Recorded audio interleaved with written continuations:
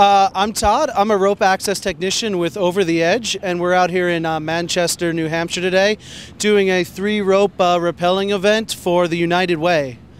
I'm in charge of doing safety checks on every participant who goes over the edge of the roof. We have all our hardworking volunteers out here from the Manchester community who have come out to donate their time to help load people for the United Way.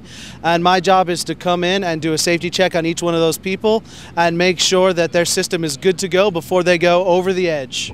I've been on and off rope since I was 9 years old. I'm a recreational climber and stuff, on rope in my personal life outside of work. So I just love working on rope, and I love being able to give people a lot of fun and enjoyment and thrills with one of the things that's a passion in my life.